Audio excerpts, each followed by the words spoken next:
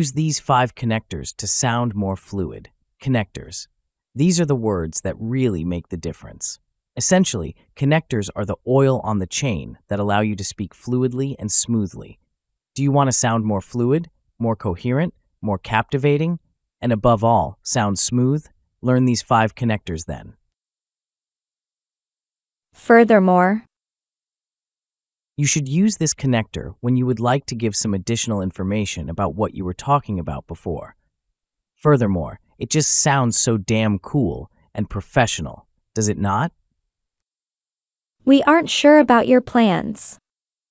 Furthermore, we have some other doubts. I think David was referring to his friend. Furthermore, he told me he would be seeing that friend this weekend. Moreover. The same meaning as furthermore, however, it's important to mix things up a little. Try not to be repetitive and make sure you use a variety of different words to express yourself. They saw lots of cool stuff at the fair. Moreover, they also bought some candy. We love to spend time with friends at the weekend. Moreover, we always meet at the same bars. Nevertheless. This connector has the meaning of despite regarding something else you had said before. You can also use nonetheless, which has the same meaning as nevertheless. Again, it is important to mix things up a wee bit. Also, we mostly use nevertheless regarding some kind of event that's a little negative, at least relative to the speaker. Unfortunately, I couldn't pass my exam. Nevertheless, I must keep trying. The athlete spent a long time away from the sport. Nevertheless, we believe she can make a comeback. As to.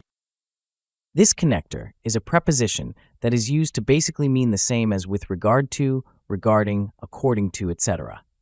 The more words you have in that lexicon of yours, the merrier.